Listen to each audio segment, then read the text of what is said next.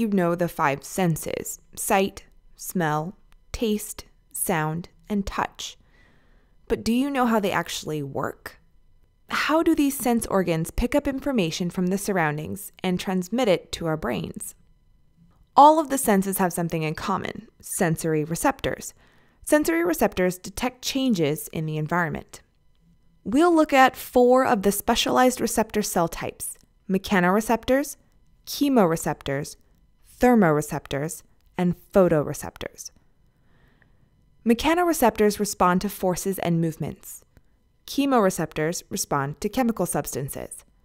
Thermoreceptors respond to heat, and photoreceptors respond to light.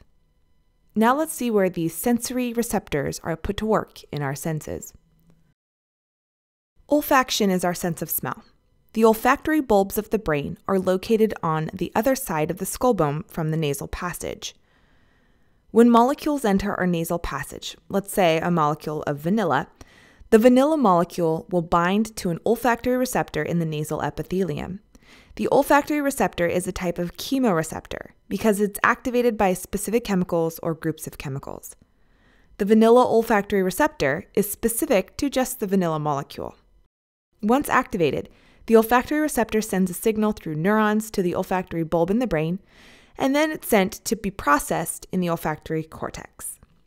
Humans have about 400 different odorant receptors, which allows us to identify around 1 trillion different odors.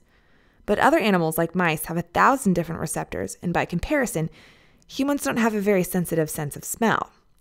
Aquatic animals can also smell dissolved chemicals in water, just as we smell dissolved chemicals in the air. Gustation is our sense of taste. Within the taste buds on our tongues are many gustatory receptor cells with hairs that will bind to the molecules in food and send messages to our brains. Gustatory receptors, like olfactory receptors, are another type of chemoreceptor. Our sense of sight uses rods and cones as the main sensory receptor cells. Rods and cones are located in the retina of the eye, and they're types of photoreceptors. The rods allow you to see in dim light, and the cones detect color and bright light. Our sense of hearing uses complicated structures in the ear. Beyond an almost Rube Goldberg maze of membranes and tiny bones is a snail-like region called the cochlea.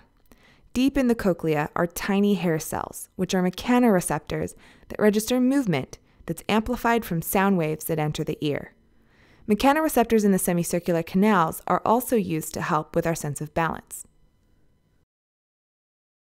In the skin are many types of receptors, including Merkel cells, which are mechanoreceptors that detect touch, and thermoreceptors, which can sense hot and cold. Thanks for watching this episode of Teacher's Pet. Don't forget to like and subscribe and follow me on Twitter @SciencePet.